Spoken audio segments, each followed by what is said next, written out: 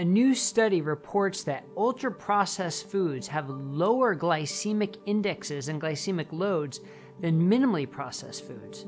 So what does that mean? Does that mean they're healthy because they have a low glycemic index? Or does it mean we should just throw out the glycemic index because it doesn't track with ultra-processing? Interesting conclusions that we have to get into to see what we can really make of this study. I'm Dr. Brett Scher, the medical director at DietDoctor.com, and this study was published in abstract form in Current Developments in Nutrition.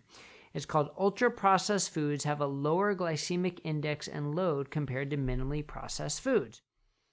And what they did, as they set up this study, they're basically saying how ultra-processed foods have kind of taken over and become more than 50% of the calories from the U.S. diet and other sort of industrialized countries' diets, which is not a good thing. And we have the recent Kevin Hall study and his colleagues back in 2019 showing that people who were randomized to the ultra-processed or the highly processed foods ate over 500 calories more than those on the lower processed. And they tried to match them for carb content and sugar content and protein content and all that. It wasn't perfect, but they did a pretty good job of trying to do that. So there's something about the ultra-processed foods that seem to stimulate overeating.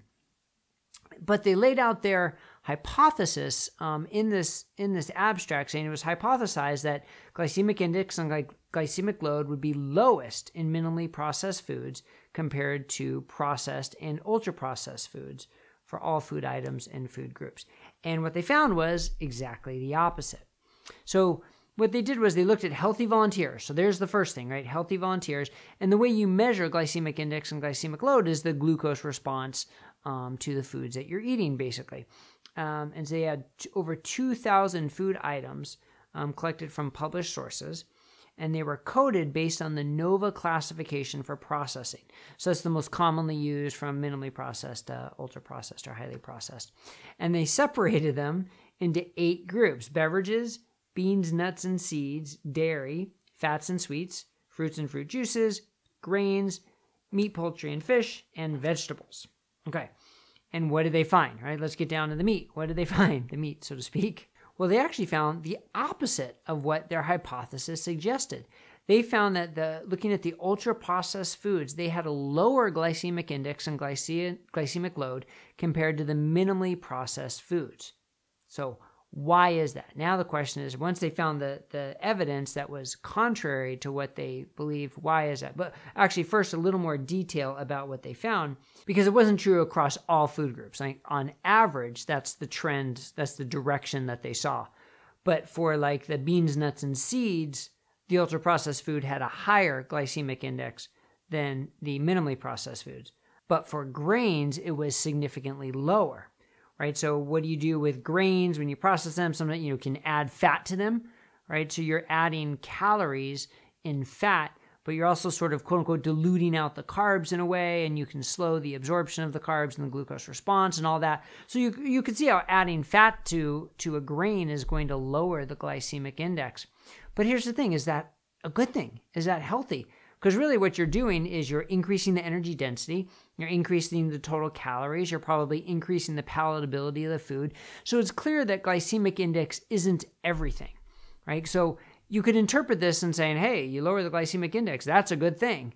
Well, not really, right? Not if you're combining carbs and fat into a processed product that might lower the glycemic index, but again, increase the energy density and increase the total number of calories eaten. So that's something that we really need to consider when interpreting this study. So one thing it does do is sort of separate the dangers or the unhealthy aspects of ultra-processed foods from glycemic index. Now, it's true, most ultra-processed foods have a good amount of sugar in them, but they're also combined in different ways, right? We've talked to Michael Moss on our podcast, who talks about the bliss point and about all the research being done by the packaged food companies, the processed food companies, to find the right mix, right? It's not just all carbs. It's carbs plus fat plus salt, with the sugar, all of that mixed together, which again could lower the glycemic index, but increase the palatability, increase the energy density. Now, the other thing is different people are going to react differently to foods of different glycemic index content, right? Or ratings. And some people are going to be triggered more by higher sugar, higher glycemic index foods, some people are going to be triggered less. People with insulin resistance may respond differently, right? There's not like the one size fits all when it comes to this. But what I think is important is to recognize that glycemic index is not the end all be all. There are plenty of studies that show that glycemic index is not the main predictor of overeating or of type 2 diabetes, but it depends on the population you're studying. It depends on what the exact foods are and the combinations are. I mean, something like watermelon, right, has a high glycemic index, but it's a really low energy density food. And it can be hard for some people to overeat watermelon because there's so much water and so much volume. And you could get full, which is very different from like a shortbread cookie, right, or a bag of potato chips or something. Which may have a lower glycemic index, but so much easier to overeat and overeat calories. So I guess the point of covering this in this video is just to point out that glycemic index is not the end-all, be-all. We have to think of other factors, energy density, total calories, palatability, and highly processing being some of those other factors. And that's why at Diet Doctor, now that we're working on improving our satiety score and putting out lots of information about satiety per calorie and higher satiety eating, we want to help people start to think about these things and focus on these things, to realize that focusing on higher protein, lower energy density, lower processed foods with what we call lower hedonic score is really a great way to eat to help feel naturally full and get all the nutrition you need. And it's that hedonic score, that combination of carbs and fat, the highly processing, that hedonic score can really drive down the satiety score because it makes you frequently want to eat more and more. So check out dietdoctor.com, check out our higher satiety eating content. You may find it's a good fit for you, and it kind of goes along with the findings of the study in a degree. All right. Thanks a lot, everybody. Have a great day. We'll see you next time here on Diet Doctor News on YouTube.